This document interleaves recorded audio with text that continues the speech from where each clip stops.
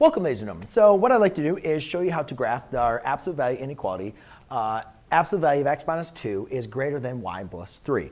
Now, to graph this, basically what we've been doing is identifying the transformations when it's in this format, or this format, so it's solved for y. So I can see, since this is not solved for y, this is kind of making it a little confusing. So the first thing I want to do is isolate my variable y.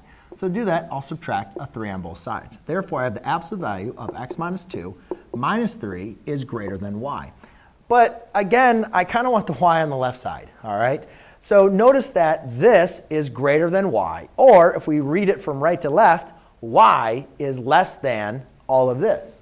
So therefore, I'm going to rewrite this as y less than absolute value of x minus 2 minus 3. All right, so you see how I kind of did that? Kind of tricky. Notice how I kind of had to flip the sign when I rewrote on the other side. So now I can graph this. Now, but before I graph it, I got to understand what are my transformations that are happening to my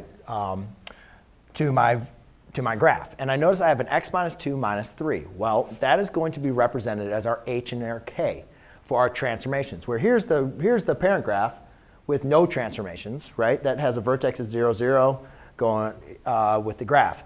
Well, now when I have h and k, what that does is that changes my vertex to hk.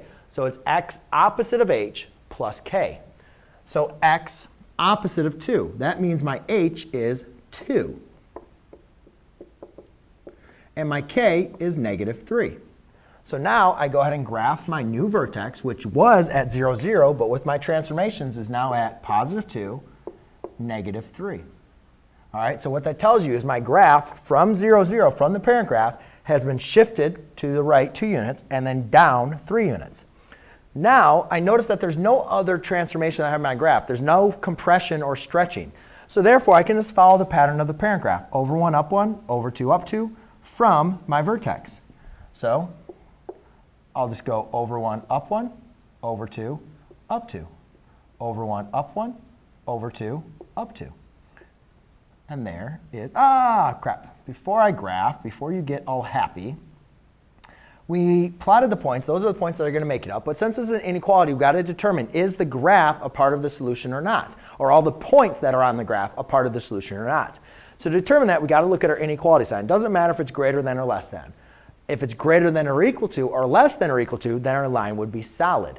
That's why I stopped myself, because this line is supposed to represent as a dashed line, meaning that all the points that lie in that graph are not a part of the solution. So if you plugged in any point and plug them in for your inequality, let's just choose one actually. Let's choose the vertex, x, y. So let's plug that in. So y is negative 3 is less than absolute value of 2 minus 2 minus 3. So 2 minus 2 is 0. Absolute value of 0 is 0. So I have negative 3 is less than negative 3.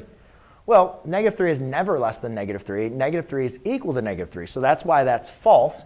And that means any point that's on that graph will also be false. That's why it's dashed. But what about the points that are above or below the graph? So therefore, we need to choose a point that does not lie on the graph. The best point to pick is always 0, 0, as long as the graph does not go through that point. So now I'm going to plug in 0, 0. OK, now I have 0 is less than 0 minus 2 is negative 2. Absolute value of negative 2 is 2. Minus 3. 2 minus 3 is negative 1. 0 is less than negative 1. That is false. Since inside or above my graph is false, that means all the points above my line is false, and all the points above or below my line are going to be true. So that's where I'll shade. So there you go, ladies and gentlemen. That is how you graph an absolute value inequality. Thanks.